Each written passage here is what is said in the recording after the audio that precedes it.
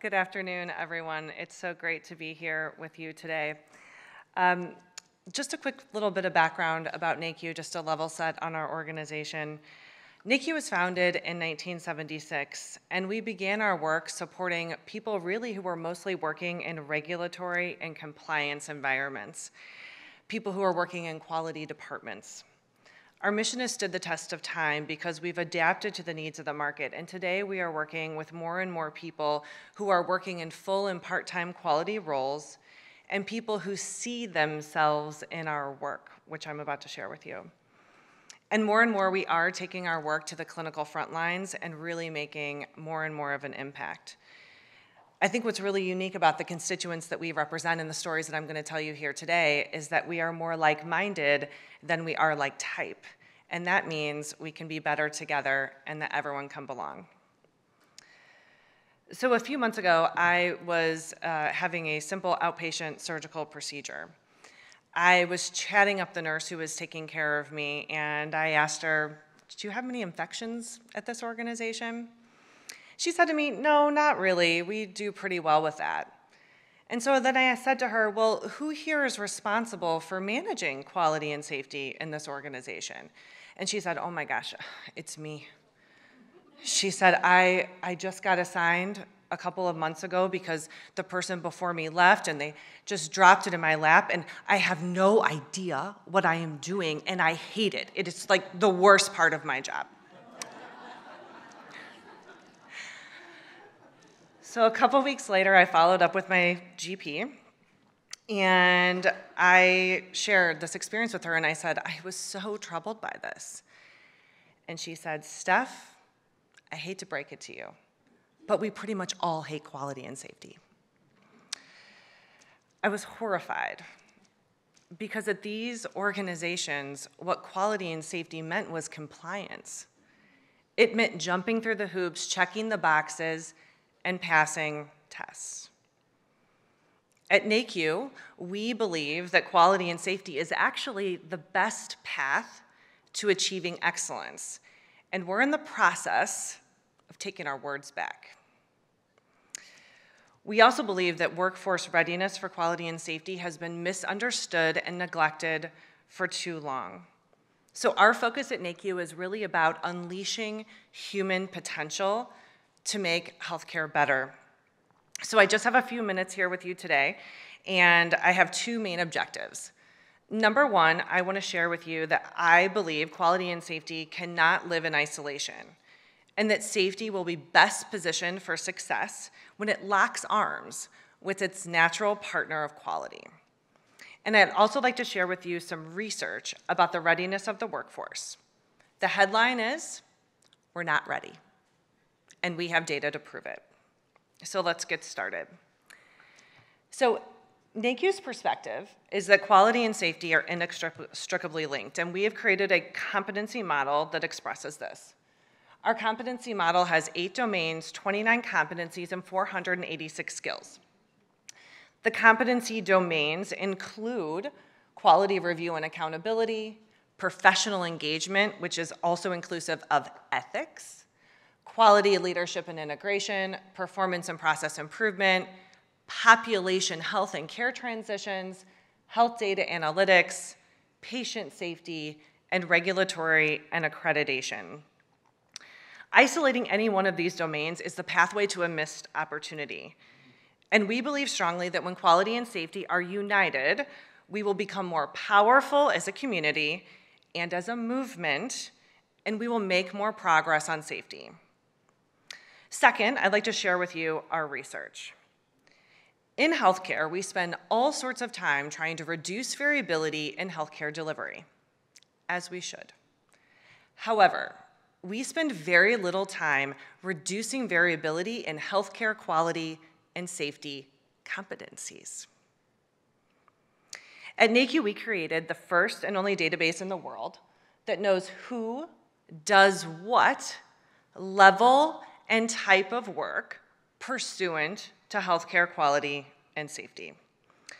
We did this by getting together a panel of experts, and we twice validated our model in the market. And then we pulled data through an assessment that is done actually by the people doing the work. This is not an assessment of competency, but instead it's an assessment of the work that is actually being done pursuant to quality and safety. So it's a work study.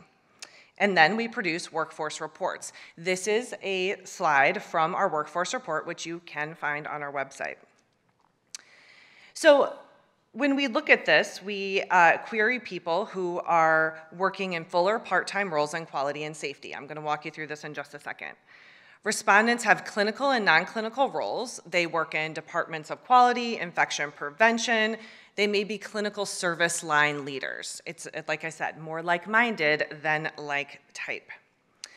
And we ask them to select the skills and behaviors that best express their work, which we have organized on the back end in those 486 skills to be foundational, proficient, or advanced level work, skills, behaviors that you would expect to show up.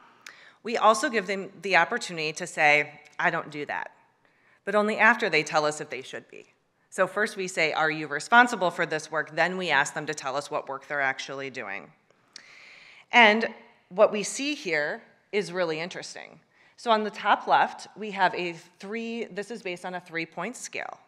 And at the top, the areas that the industry is performing the strongest in are quality, leadership, and integration. That's a 1.98 out of 3. Next, regulatory and accreditation, followed by safety. Good news, although we all agree we're not far enough along on that journey. The areas that are not doing as well, the workforce is not performing at higher ends of the competency spectrum, are in population health, care transitions, performance and process improvement, health data analytics, engagement and ethics, and quality review and accountability, which is all about those physician feedback loops and even tying it out to payment models. That is over here on the far right. So this pulls through, and blue is advanced, green is proficient, yellow is foundational, and gray means I don't do any of those things. I do not see myself in the work NAECU, which is based on the validated standards. So then we wonder, what are they doing? 64% of people say they work in the domain of quality review and accountability, yet 32% did not identify with the work, which includes those feedback loops. I could go on and on about this, and I would love to someday, but I would invite you to read our workforce report. And I would also tell you that these data are true almost no matter how you look at the data, regardless of the level of the contributor, the clinical or non-clinical background, the size, shape, type of organization that we're querying, or the people. The data is almost always the same, at least at the highest levels, which tells us we are further along in some areas, not far enough along in others, and we have a long way to go overall. Another thing that we are able to see is benchmarking. So we can take this aggregated data set and we can work with organizations who want to see how their system is shaping up, who is doing what work, and do we have our bases covered here? Because what our model represents is not only the work that people should be doing, but what it also represents is an understanding of all of the things that must be present in a high-functioning quality and safety organization. So we can benchmark between sites and regions and all sorts of things, but this is one of my favorite slides because these bars represent people. These bars represent people working in quality and safety. These people work in the same system, in the same region, and they have the same job title. And you can see the variability in their work. The level of work that they're doing and the type of work they're doing, represented by the color and the keys on the side, is highly variable. And this is almost never intentional. We have a high degree of variability in the workforce, and now that we can see it, we really, really need to address it. We have a solution that really is taking individuals and teams from where they are to where they need to be, but we can only do that now because we know. When we talk to people who are working in quality, leaders of organizations, they tell us they know something might not quite be right at this region or with this hospital or with this individual, but they can't put their thumb on it, and they don't know how to solve for it. And so that's what this data really supports. I was also really struck by Robert Ferguson's comments earlier today. I thought he said it very well, that the healthcare workforce is in crisis, and they really need our support. They don't show up to work wanting to look like this. And half of the people working in quality and safety roles fund their own education. This is a huge responsibility for healthcare executives, for regulatory and accreditation organizations, and so many more, and individuals, like the ones who are participating in the fellowship, who have taken ownership of their own continued professional development. So we believe that unless and until all these pieces of the puzzle come together, and that we are proactively and intentionally putting our system together and understanding it, we're just going to continue to make these marginal improvements. And that isn't okay with me and my family and all the people I care about. I know it's not okay with you and all the people that you care about. And I'm so sad about the stories that we've heard today. It is not okay. And system sustainability and supporting our workforce and getting people to do their own best work and then work as a team is really, really one of the most important things we could do to move this forward. So we need to activate a strategy that puts workforce readiness at the center of the plan, because hammers don't build houses, people do. And I'm not talking about another in-service.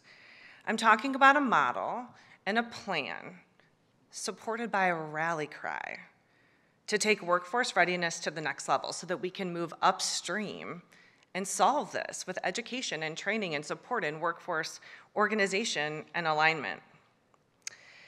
So this is more than just an idea we have.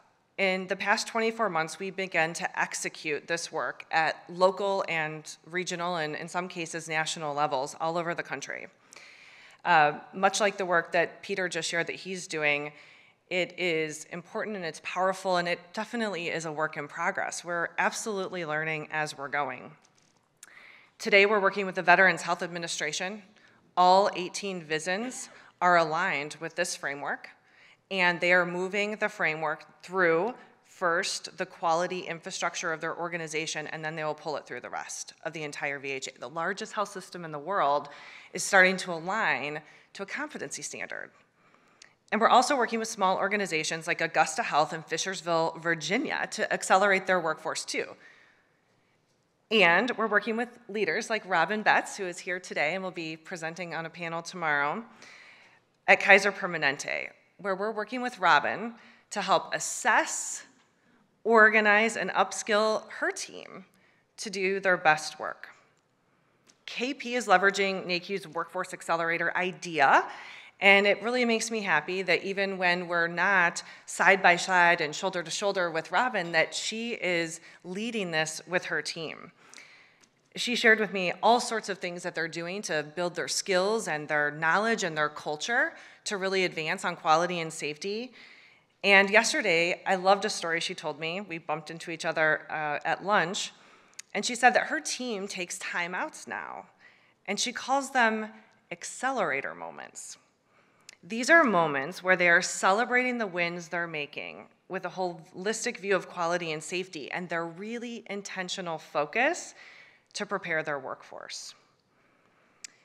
These organizations and many others are really working with NACU to create a structural standards and systematic way to hardwire quality and safety competencies into the work, moving upstream and making sure that workforce is prepared to do their best for all of us.